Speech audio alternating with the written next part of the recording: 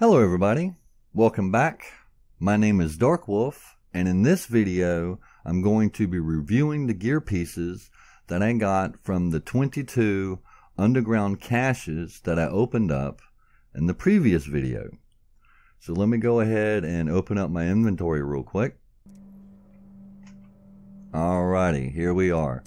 Now as you can see, my current gear is 125k DPS, 420k toughness, 10k skill power. I'm using 3 sentries and 3 final measure.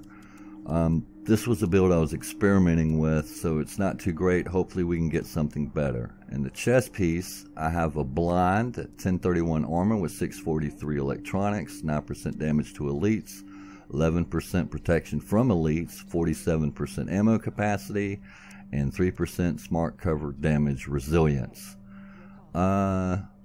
This doesn't look that bad, I guess. I mean, I can kind of work with this. It's got 2 gear slots.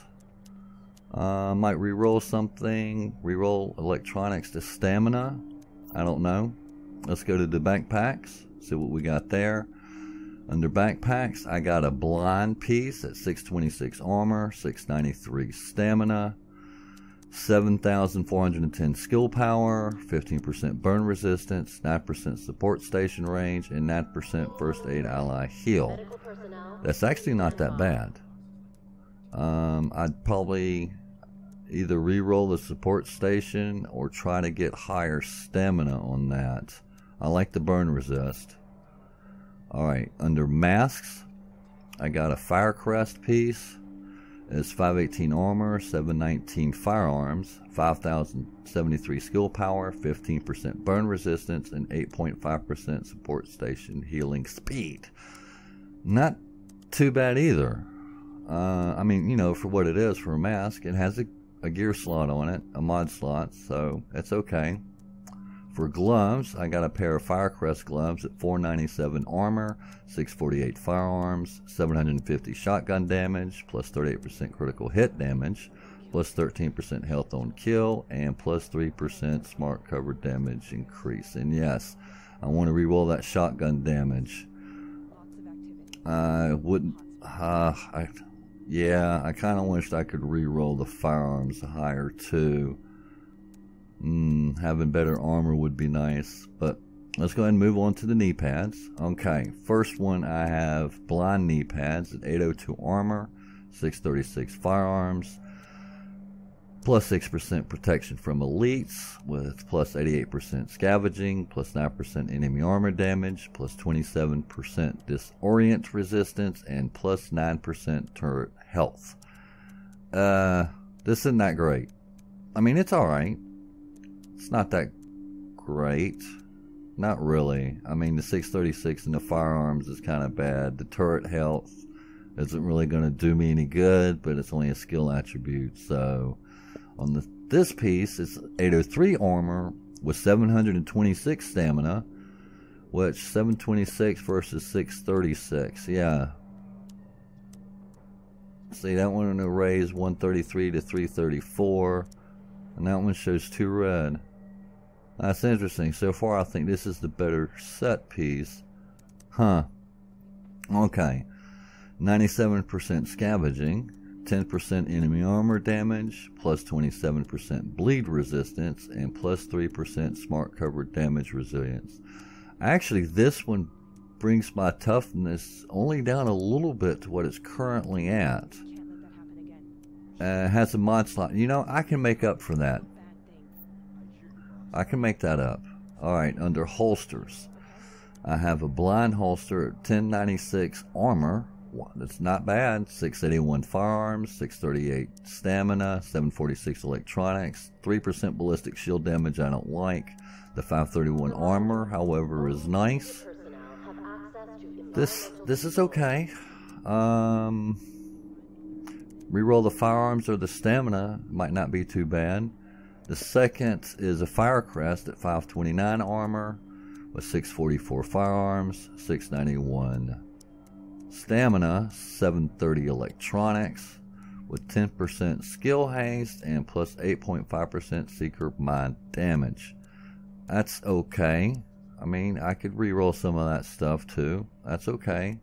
The second Fire Crest is armor rating of 482, I'm sorry, at 753 firearms. What we got? We got 753 firearms, 658 stamina, 678 electronics, with 321 pistol damage and 9.5% first aid ally heal.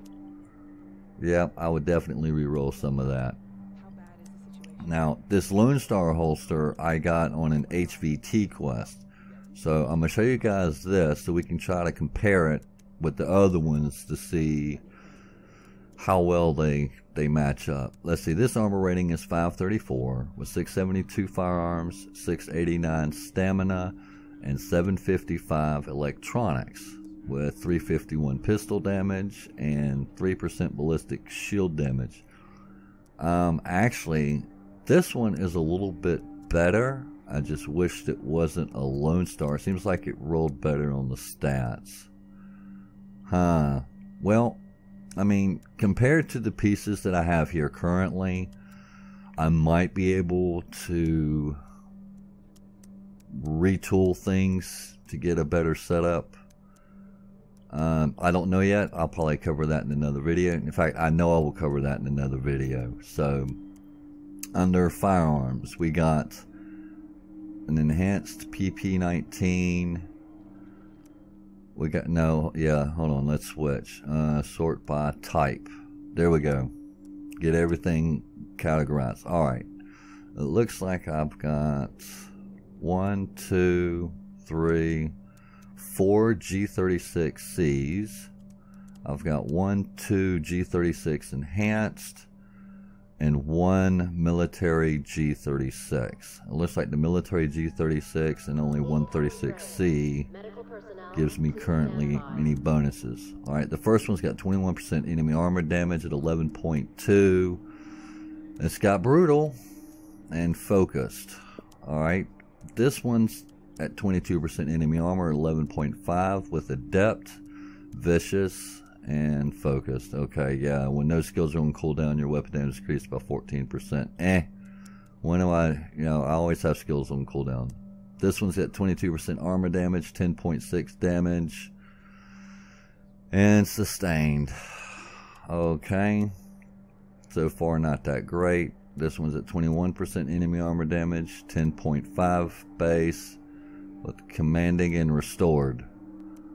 Okay, that's not that good. Alright, the G36 enhanced has 18% enemy armor damage at 10.3k health, with intense, sets people on fire, self-preserved. Self-preserved's not bad if we can raise crit chance and crit damage up. This one's 20% enemy armor damage at 11.5k base, with capable and adept. I'm not too thrilled with that one. Okay, the military G36 does 18% enemy armor damage at 11.4k health. It's got dominant, vicious, and focused. Oh, I like the vicious. Let's see, I got 4 PP19s, 2 enhanced, 2 normal, and 2 SVDs. Alright. Almost there. Alright, so... well, now this PP19 says plus 7,000. But, okay. Let's go to the first one. Alright. We got an enhanced PP19. 4. 2 of enhanced. The first enhanced is 41% critical hit damage. 9k base with sustained and fierce. I like sustained. It's a shame fierce wasn't in the third slot, but it's because of this hurried talent. Critical hits increase reload speed by 10% to a minimum of 1 second reload time. I don't really like that. I mean, and I think the critical hit damage rolled a little low.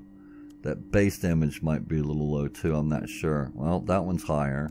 at 48% at 94 with predatory and unforgiving. Now, I do like predatory, especially during PvE. Same with unforgiving. Better base damage, but not really good for PvP. This PP19's got 44% critical hit damage with Meticulous and Vicious. And it's running 74,780 base damage. Again, I like the Vicious. I could maybe get the Meticulous to work. This PP19 is 45% critical hit damage, 8,000 base with Ferocious, which is alright in PvE, and Adept, which is alright. That's not too bad. The guns aren't as great as I was hoping for, guys. The Paratroopers got 145% headshot damage, 25.2k base with Brutal and Vicious. Now that's okay. I can make that work. I like Vicious. Vicious already unlocked. Just got to raise the firearms for Brutal and re-roll Decisive. I think Decisive on a sniper rifle is actually kind of pointless, but we'll see.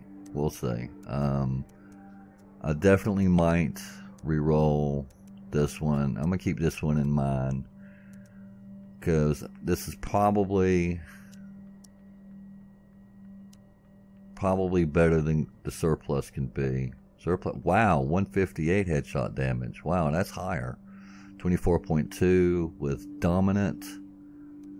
Oh, and Trained, and this, never mind. It looked like it got the better base stats, but its skills are worse. Oh, that stinks. Really wished. I don't know. I don't think I can get this one to work that well, guys. I really don't. Yeah, I mean, for a 229 weapon, this kind of looks like weak sauce. I mean, the headshot damage part is nice. It's 260 RPM with 10 for a mag. I don't know. I really don't. Well, anyway, that was what I got in the gear. Stay tuned for the third one, where I'll actually go and I'll start recalibrating these pieces. Both some of the gear pieces and some of the weapons. So until next time, take care of yourself. See you later, guys. Bye-bye. Thanks for watching. If you liked the video, make sure you smash that like button. Let me know what you guys think in the comment section down below. And if you want to see more content from me in the future, please hit that subscribe button. It really helps me and the channel out. Until next time, take care of yourself and each other.